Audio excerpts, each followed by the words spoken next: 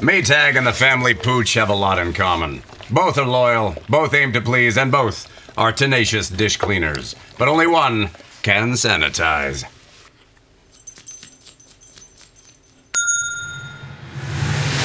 Maytag, what's inside matters. Maytag Appliances, now available at more furniture in Ephrata.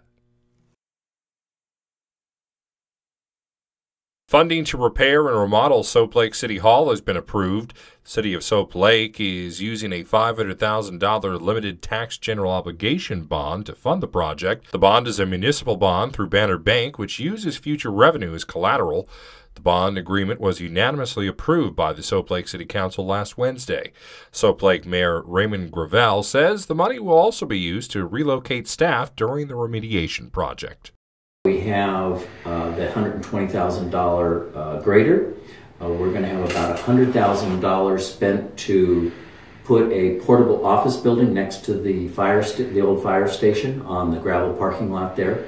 That'll be excavated. There'll be a 2,800 square foot portable office building that will relocate our police department into that. That will become their permanent headquarters. We have a single wide that we're renting on a month-to-month basis, about $700 a month, to move the City Hall staff, and that's going to be located right out in front of City Hall to lead up some of our parking spaces. The bond will pay for a new paint job, mold removal, office demolition and reconfiguration, and carpet installation. Work on the project should begin this week. Gravel says the project is expected to take a year to complete. I'm Sean Goggins for iFiber One News.